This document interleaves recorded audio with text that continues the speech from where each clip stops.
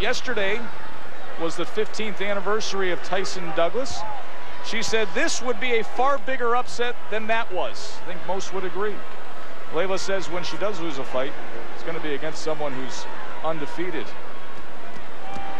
Well, there have not been competitive fights so far tonight. You don't need me to tell you that. And in my estimation, this does not figure to be a competitive fight. Geiggar is game. She's bigger than Ali, but I do not think she has any of the talents or abilities to fight a competitive fight with Ali. That's one of the things that makes the sport so interesting, to see if somebody like Geiggar can hang in there when they are overmatched like this and see what they can come up with. If it was a very, very special night, or as Teddy, you're #1 on your fight plan that I don't believe I've ever seen before, is simply get lucky. Get very lucky.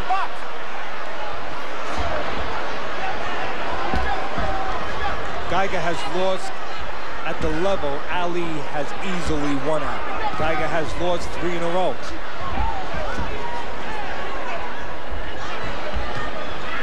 Earlier tonight, we saw Letitia Robinson, who many expect to be next in line for a shot with Laila Ali. Of course, many in the fight game have been screaming for a Laila Ali and Wolf fight.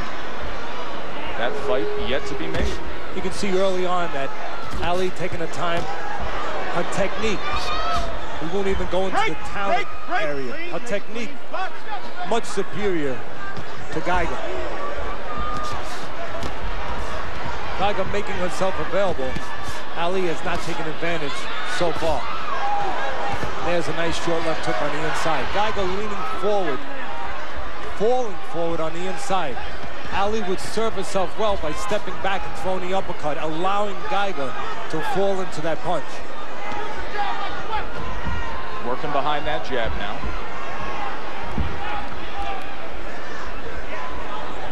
Two-minute rounds here in women's boxing. Want to remind you of that as we come to the end of round #1. Laila Ali, 19-0, scheduled for 10 rounds against Casandra Geiggar.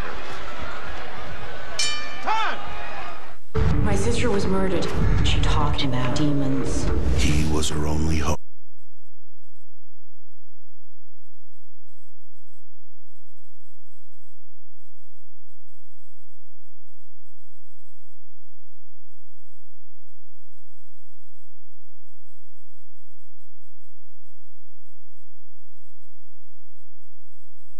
Atlanta, putting her title on the line against Casandra Geiggar, round #2. They are scheduled for 10. Right hand comes in for Laila. See the punches in round 1, a 22-5 advantage. They pick up the pace here early on in round #2. You know, Laila Ali, Teddy, has actually at times dazzled those CompuBox stats. Against Valerie Mahfoud in 2002, she threw an average of 70 punches per round, and that's in a 2-minute female fighting rounds. So if you equate that to a 3-minute round, that's an average of 105 punches per round. One thing that can serve Geiggar a little bit, she's much bigger. She's fought at 183 pounds and over 4 times in her career. As heavy as 202 pounds, never below 170 pounds, which is what she hit the scales at tonight. Ali, smaller, super middleweight entire career except for 3 fights. So possibly the size of Geiggar could allow her to do that, absorb well, and maybe hang around. She's already pulled off an upset for tonight's bout, or tonight's show. We're in the 2nd round. You're watching Friday Night Fights from Phillips Arena in Atlanta. Joe Tessitore and Teddy Atlas with you.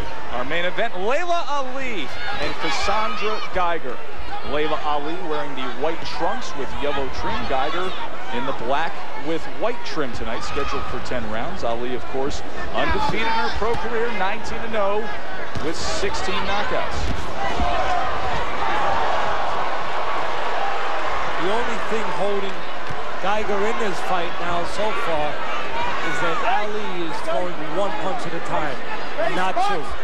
Landing the right hand, but not doing as we suggested in the tips, not coming back with the left hook. When she does that, it might be good night, Geiggar.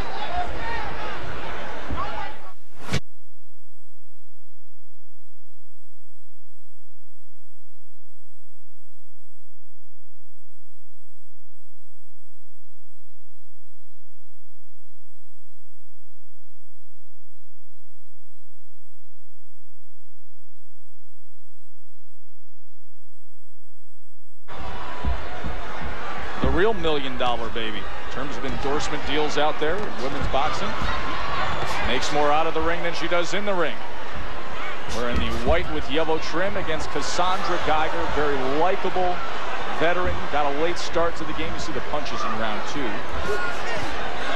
One thing Ali has done by not putting punches together, just one right hand, you saw it right there, no left hook behind it, and no problem landing the right hand against a straightforward Geiggar. But Ali has allowed Geiggar to stay in this fight, and even to some extent, with her limited skills, to gain confidence. You can see Ali knows that Geiggar has heart, that she's tough, so she's going to the body, trying to take some of that toughness out of Geiggar. Laila Ali didn't exactly have the princess fairy tale life that most say she had, or what you would think. Her parents divorced at age 7. She struggled for much of her teenage years, even was in trouble with the law and credit card fraud at one point before turning her life around. Went to school, went to college, owned her own nail salon, and then started fighting one night when she was watching Christy Martin. Said, you know what, I could do that a lot better. And she has through 19 fights. Look like they banged heads. Yeah, you can start to see above that left eye now of Casandra Geiggar. Geiggar, 36 years old, Ali, 27. Quit holding and hitting. Break, step back, face. And right now, Ali allowing it to be a slow enough pace to serve Geiggar. Tries to come in with the right hand, but instead, Ali able to score well. You can see that. And turns her back. Totally out of left field. Well, she heard the banging on the mat for the 10-second warning, thought it was the bell.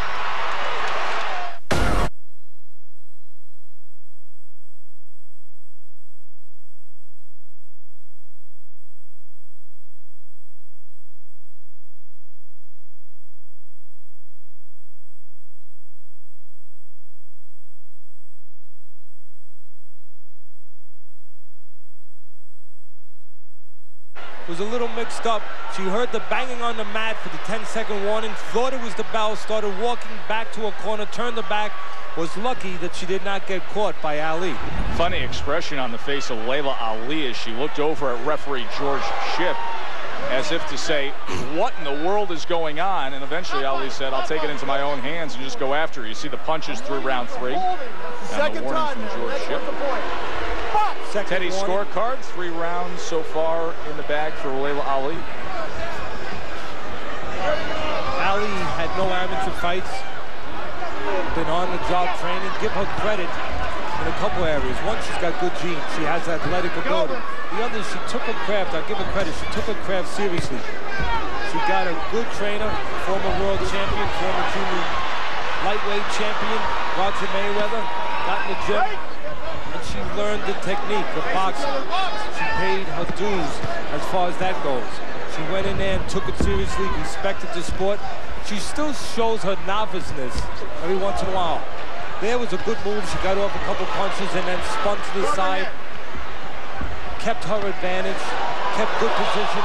Now she's landing the punches at will as Geiggar shows the game as we talked about. Also shows she's a bigger woman and she's absorbing well. But she also shows that she gets insulted if you miss her. The old timers would say Geiggar is harder to miss than to hit. Needs to learn it's okay to duck. She's not going to learn it tonight. Break, face each other, punch. Ali needs to put punches together as we talked about in the tip. She has no trouble landing the jab in the right hand. If she puts the left hook behind that right hand, she can go home. And that old 1-2 just scored moments ago, and she's closing out this 4th round with plenty of them. Ali scoring well at the end of this round.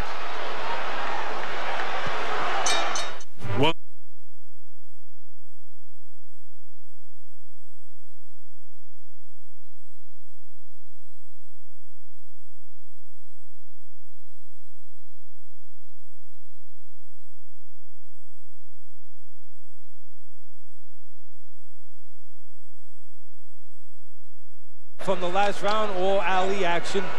nothing complicated. She moves her hands, she finds the target. Here you can see, we talked about it earlier, Geiggar just walking forward, no defense, no head movement, and leaning a little bit, Joe. If Ali, as I suggested earlier, would step back and let Geiggar do some of the work for her, she'd walk right into an uppercut. A well-placed uppercut by Ali could really make this a shorter night. Joe Tessitore and Teddy Atlas, round number 5 now. Glad to be joined by Lucia Riker. Lucia, what does Laila Ali do that impresses you? Nothing. Okay. What does she do that doesn't impress you, that she needs to work on in your eyes? She has no explosion in her hands. She's pushing her punches, and that's why she can't get her out. The girl's doing nothing. She's just walking forward. She has no angle. She can't turn her around. She's backing up, and she's pushing her punches because she can't fight backing up. She should have knocked this girl out. This girl has no footwork. Her legs are straight. She's just walking straight forward with a push jab. That's all she does. And some left and right swings. That's all she does. So crowding herself. This is very difficult for Laila to move backwards and angle on her. She doesn't create enough space here. And the girl, look, flat-footed, straight legs. She should turn around and knock her out. So, Lucia, let me ask you a question. With the stage being set by you, as you just said it very well, when is the fight with you and Ali going to be made? When? Since you just set the stage very well, yes. Let me ask the only question I think we need to ask now. When is the fight with you and Ali going to be made? You know, I had an offer. She turned it down. So it's up to her. It's in her corner.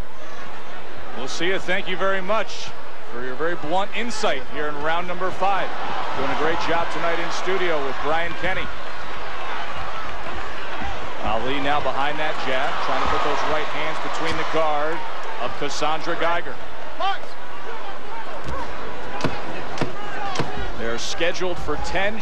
Geiggar went the distance with Ann Wolfe back in November, just about halfway through with Laila Ali.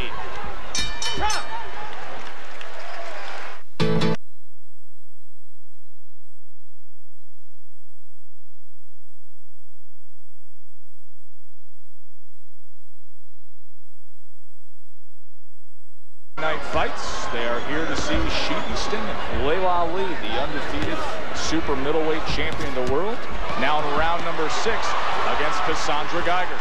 Nothing complicated. Move your hands, and you will hit something if you're throwing at Geiggar. Left hand came in flush moments ago. Now Ali leaning under and going to the body. Something Geiggar pointed out the other day. She says Ali will lean on the inside when she goes to the body. I'm going to be looking for that uppercut. Well, Yet to see it. Well, one of the novice things, and that's a good point. I'm glad you brought that up, Joe, because I started to talk the last round. One of the novice things that Ali does, and let's remember she had no amateur background, is every once in a while she'll lose eye contact with her opponent. She will lean, watch it. She will lean forward. She will fall forward and even squat forward every once in a while and take her eyes off her opponent. She just did it there. And that can be a very dangerous practice inside that ring. You never want to take your eyes off your opponent. You can be vulnerable to a punch that your mind does not have time to pick up. And that's because of her lack of experience in the amateurs, I believe. She still gets a little excited, she still hides a little bit, and she'll fall forward and disconnect with her opponent.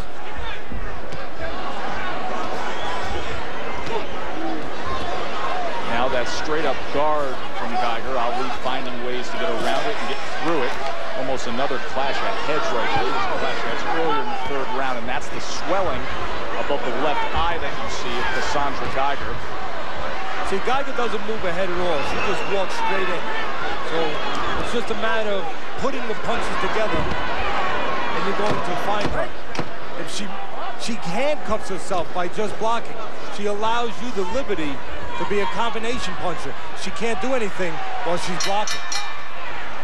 Want to see my fight?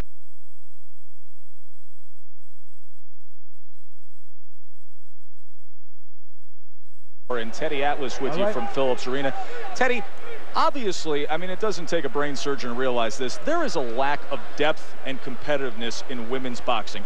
How do you solve that problem? Yeah, how do you solve that problem? Is it as simple as developing a good, strong amateur program?